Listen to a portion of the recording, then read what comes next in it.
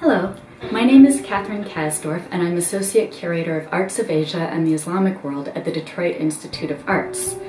I'm thrilled to be collaborating with the Museum of Art and Photography in Bengaluru on their Museums Without Borders series.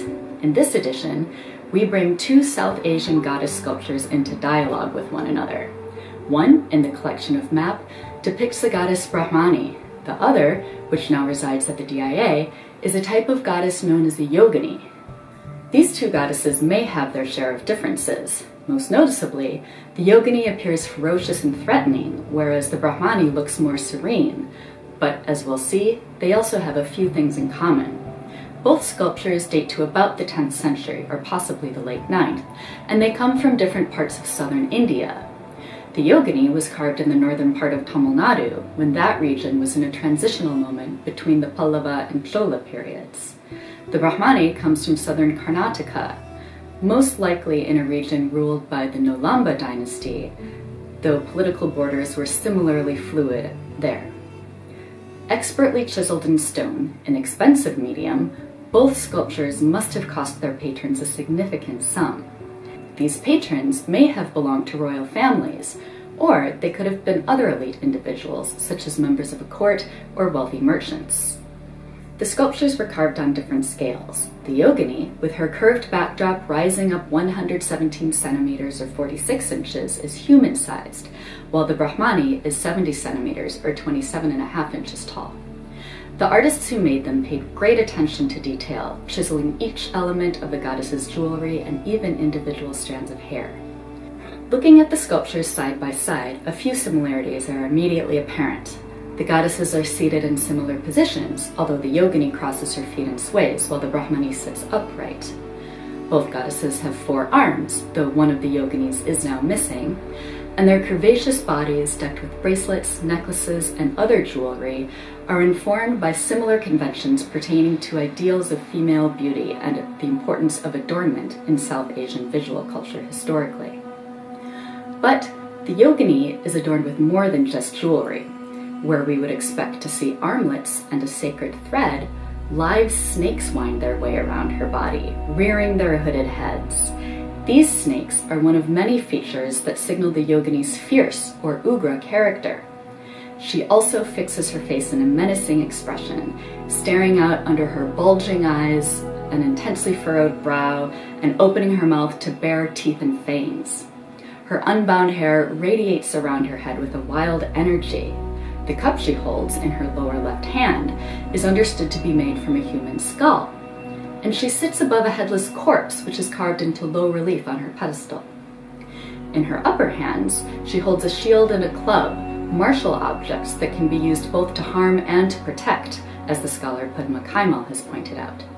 Drawing attention to the twofold nature of these weapons, Kaimal also makes the larger point about the character of yoginis themselves.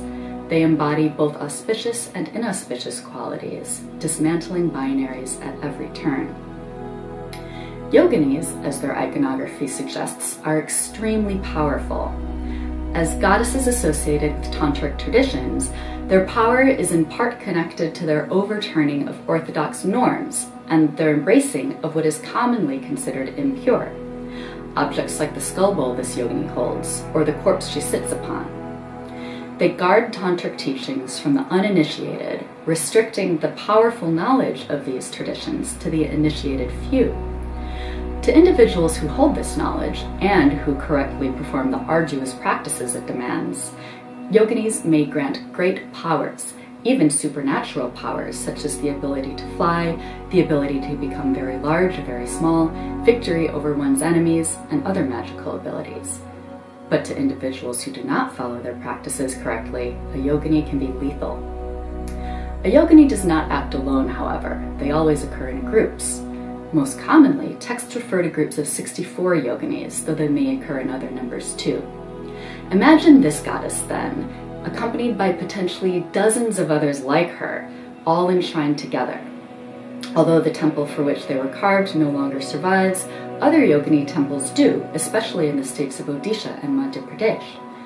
These temples are usually circular in form, though some are rectangular, and the dozens of powerful goddesses they house are enshrined around the inner periphery of the structure, facing inward.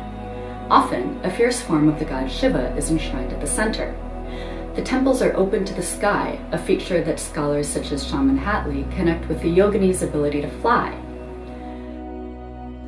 The yogini sculpture that is now at the DIA is one of several that were found together in the region of Kanchipuram, Tamil Nadu in 1926 by the French archaeologist Gabriel Dubreuil and his Indian associate Thangavelu.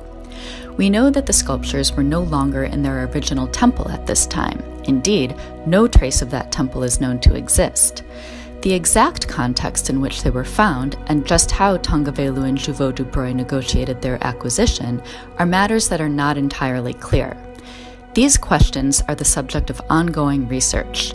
In the late 1920s, Dubreuil sold 16 sculptures, including 10 yoginis, to the Paris-based art dealer C.T. Liu, and in the ensuing decades, they entered various collections across Europe and North America. One of the yogini sculptures remains at the Government Museum in Chennai. Around the same time that Thangavelu and Dubreuil collected the yoginis, they also collected a number of other sculptures.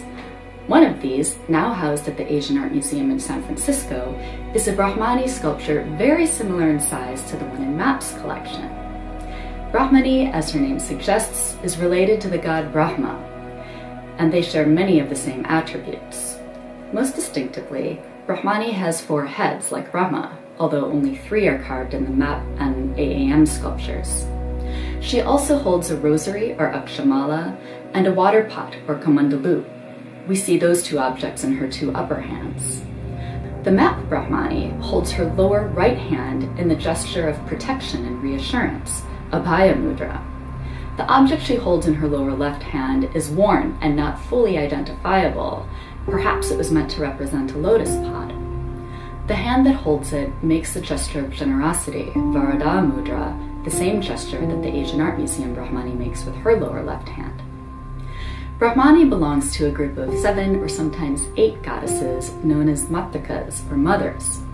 They're not mothers in a conventional sense, although one of their origin stories positions them collectively as mother of the god Skanda. In another origin story, they arise to help the supreme goddess, Devi, in her fight against the demons Shumba and Nishumba. Many of the matrikas, including Brahmani, are female counterparts of male gods and share many of those gods' attributes.